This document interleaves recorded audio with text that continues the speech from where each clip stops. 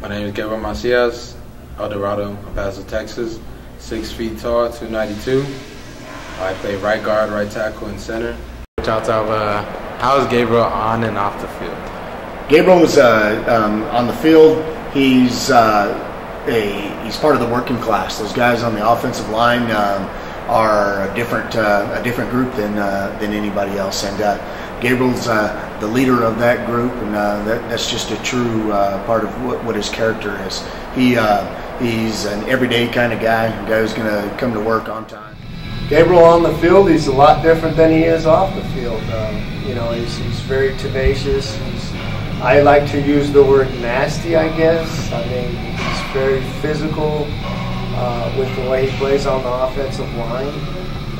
The thing that I really like about Gabriel is his ability to bring a physical nature to the game is rubbed off on some of the other offensive linemen, and it's really carried us to this point because we are becoming more and more physical from one play to the next, from one series to the next, and obviously from one quarter to the next. But he's definitely a leader.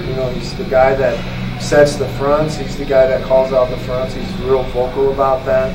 He makes sure everybody's on the same page, and we have to have that on the offensive line in order to be successful. Hi, I'm Erica Lucero, marketing teacher here at El Dorado High School, and I'm here to talk to you about Gabriel Macias. I feel he encompasses everything an athlete should have, not just in the field, but in the classroom. He's innovative, he's a team player, and most important, he has goals. And I feel you need to have those attributes in order to play well in the field. You're a family, not just in the field, but outside of the field. And Gabriel is such a unique individual because he's always trying to unify, whether it's in the classroom or outside in the field. And that's important for any team to have.